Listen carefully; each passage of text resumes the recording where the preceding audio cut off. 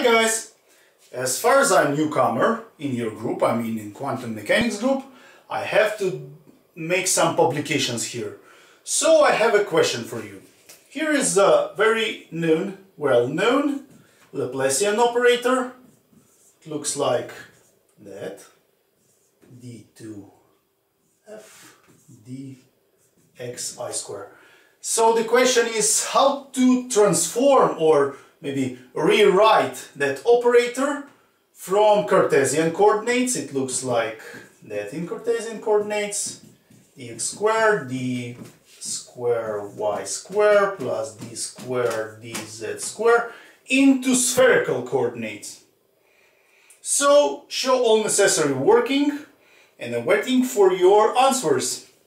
Bye bye guys!